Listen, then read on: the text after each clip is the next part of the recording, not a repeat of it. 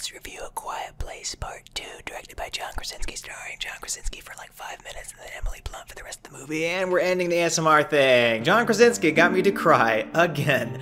I absolutely love this movie. And to answer the big question, the question everybody has, does Part 2 stand on its own from the first movie, and is its existence justified? Huge yes on my part. Is it better than the first movie?